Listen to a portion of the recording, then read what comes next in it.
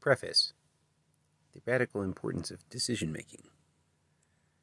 The historical evolution of government has involved an increasing consolidation of decision-making power in the hands of bureaucrats, technocrats, and public officials. Simultaneously, progressive or radical elements have struggled for greater access to power, often as part of a greater movement for decentralization and democracy. Power structures have responded to those pressures by adapting more democratic forms on the one hand, and on the other by removing ever more decision-making power from the public sphere.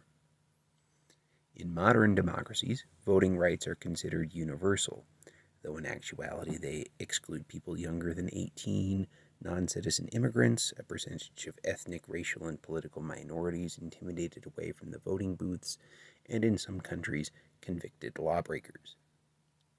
However, individuals and communities enjoy less and less autonomy as schools and other institutions are subjected to increasing government oversight, laws governing ever more minutiae proliferate, and economy is centralized and globalized, media are consolidated, and commercialism invades and appropriates public spaces. Many people have heard the truism about means determining ends, about being the change we wish to see in the world. Leaving aside the implicit oversimplification regarding tactics of resistance, this truism actually is important in regard to decision-making methods. Throughout history, human groups have demonstrated an almost infinite variety of social organization and political strategies. An anti-hierarchical society and the attendant decision-making strategies are certainly within our reach if we look past the economic structures, military and police forces, and popular culture that currently stand in the way of the necessary changes. In addition to overcoming the organized barriers of economic and state violence, we need to relearn how to be social animals and become practiced and comfortable with new models of decision-making. In building our resistance, we need to resist our own authoritarian habits. In empowering ourselves, we need to become familiar with social power that is based on equality, not exploitation. We need to learn consensus. The benefits of leadership.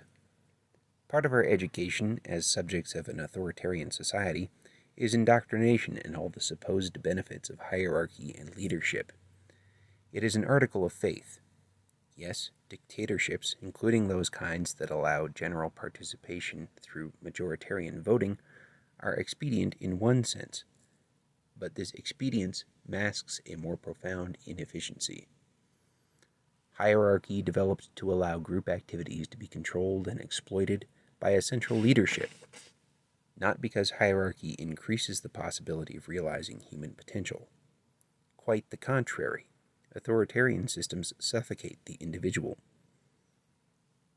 Because hierarchies must limit the number of people who rise to positions of leadership, more people must be followers than leaders, and they are thus prevented from developing their potential for thinking and acting autonomously or establishing voluntary relationships with peers. Their activities and their relationships are dictated by their position in the hierarchy. Everyone must work for the singular initiative of the person or people at the top of the pyramid. In contrast, in a horizontal society, everyone is free to pursue their own initiatives and, through cooperation, accomplish more. Non-hierarchical organizing and decision-making is also more efficient than traditional hierarchy because it frees up a great deal of energy and resources that would otherwise go to enforcing the party line and keeping people passive and obedient. In fact, authoritarian decision-making only appears to be more expedient because in our society it is the type people have the most practice with. With time, radical organizations can learn to organize and make decisions at least as quickly and efficiently as they might using authoritarian methods. Perhaps the most important disadvantage of an authoritarian organizing and decision-making is that it preserves the oppressive power dynamics that exist in society at large. In a racist, sexist, capitalist society, white people, males, and those with a college education hold power that they do not deserve over people of color, women, queers, and trans people, and those without a diploma. This generalization even holds true in many radical groups.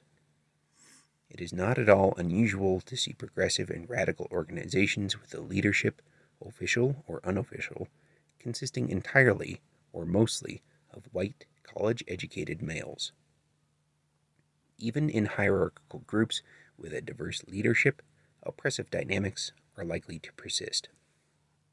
A hierarchy preserves an elite culture, so women or people of color who climb the ladder often do so by adopting that elite culture and disowning their solidarity with those they left behind at the bottom of the hierarchy. We see this all the time when conservatives appoint a token woman or person of color to a powerful government post. Efforts by group members to challenge these oppressive dynamics are seriously hampered when power is concentrated in the hands of a privileged authority. Not only are oppressive dynamics harder to change, they are encouraged. The existence of a hierarchy isolates group members from one another, so feelings of hostility are more likely to develop than feelings of solidarity. This tendency is compounded by the fact that the goal of authoritarian decision-making is not to come up with the best solution for everyone, but to win. Majoritarian voting is especially good at fostering competition and creating minorities within a group. This method makes sense in a world where people have to exploit one another to survive. It does not make sense in a world based on mutual aid, freedom, and cooperation, and it does not make sense if we are trying to build solidarity to create that world. Hierarchy and authoritarian decision-making were developed so that elites could control the collective power of a society. We must develop anti-authoritarian decision-making methods that keep power in the hands of all, to free society from that legacy. Representation. Authoritarian states that call themselves quote-unquote democratic, after the slave-driven Greek polities, have given us the idea of representation as a means of achieving equality. The masses have power to elect and recall representatives, and the representatives have the power to work in an efficiently small group to manage the details of everyone's lives. Such a system purports to overcome the authoritarianism of leadership without descending into the presumed chaos of leaderless social organization. Efficiency is the ultimate justification, and in truth it would be inefficient to bring everyone from a massive nation or multi-regional organization together in a huge meeting to make decisions. But that proposition itself demands scrutiny. Under what circumstances do human groups become too large for horizontal consensus decision-making to be practical? The nation, in the Western sense, is not any naturally arising unit. It is a manufactured identity designed to achieve political unity within the territory conquered and controlled by a central leadership. Absent the attempt to subordinate large numbers of people to a hierarchy, human polities will be only as large as they can be to accommodate horizontal, leaderless decision-making. Hierarchy did not evolve to answer questions of efficiency. Hierarchy developed to impose control and to use that control to expand the group, to specialize and alienate daily activities, and to centralize power until society could not run without hierarchy. Leaders were not needed originally, but once in power, they imposed the economic, social, and political changes that made them necessary. In the present mass societies, activists may often have a need to communicate and coordinate across distances or among huge groups of people. This need and our socialization may influence us to adopt the same representational forms of organization as those employed in the institutions we are fighting. The idea is that activists need as large an organization as possible to direct a unified effort to organize the masses. But groups of individuals are turned into masses in order to be controlled. Activists, not wishing to be the vanguard of some new authoritarianism, need to break themselves and their communities out of the disempowered, alienated mass. Communities can work together in a spirit of solidarity and mutual aid without centralizing decision-making power. Activists in Virginia can communicate with activists in California to share information so that each group can make the best decision on how to effectively overcome a common enemy, but there is no need for different groups to come to the same decision. What works for one may not work for another. Organizations or federations that, for whatever reason, join groups from multiple communities should be structured in a way that makes it impossible to forget that power flows from the level of the community and the individual. The spokes council model used at a number of major protests by the anti-globalization movement is an effective alternative to a permanent body of formal representatives who have assumed full decision-making authority for their constituency. A large number of affinity groups with a common aim each send spokespersons to meet and discuss the action that all are planning to participate in. They may just share the potential plans, targets, or capabilities of their affinity groups so that the spokespersons can go back and communicate the broad picture to their groups, and then each group can have better information to help formulate their specific plans.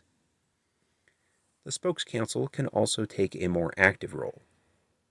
Spokespersons can communicate their desires, limitations, and general goals expressed by their affinity groups, and using that information as a starting point, the spokes council can create a structure or framework that assists each affinity group in pursuing its desired ends, and allows each affinity group to work together without ever relinquishing the ability to decide its own course. Examples of how a spokes council can create a useful structure rather than dictating the contributions of each member group include providing tactical information like maps, surveillance, etc., and resources, bicycle locks, PVC pipe, legal and medical aid, etc. For affinity groups to set up road blockades during a protest or by setting up days of action and sharing useful information for a campaign to simultaneously target multiple locations of a particular corporation or other institution. Just as political hierarchies exist to control a society, an activist organization may use hierarchy to try and control a movement. Leadership is not about efficiency. It is about control. People can struggle without being told how to do so. History shows that when governments face an enemy without a leader, whether mutinous workers or an indigenous society, they appoint one and then negotiate, co-opt, assimilate, and control. A leaderless opposition is the hardest to defeat. Individual autonomous action. In the absence of formal leadership, there is an array of horizontal decision-making strategies. These are forms of decision-making other than group consensus that would have a place in a free society and can also play an important role in consensus-based organizations. At a very basic level, the individual should not be subordinated to the group to the extent that individual autonomous action is discouraged. Such action, performed by lone individuals or small groups of individuals, is vital in a number of circumstances.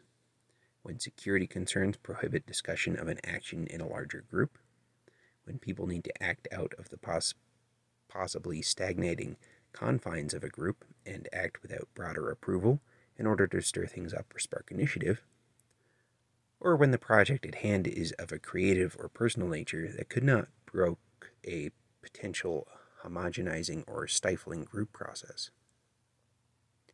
However, the potential of individual action is limited because it fails to foster social growth in dominant and submissive people and other people who need to learn to work as part of a group, and it fails to build the strong relationships that are the backbone of a serious revolutionary movement. Ultimately, individual actions must exist with consideration of group decisions, just as individuals exist within the context of larger human groups. Spontaneous consensus. Once a group decides to use consensus, there are countless varieties from which to choose. The kind most people are familiar with is spontaneous or informal consensus. It's the kind of decision-making you use with good friends and in other healthy relationships.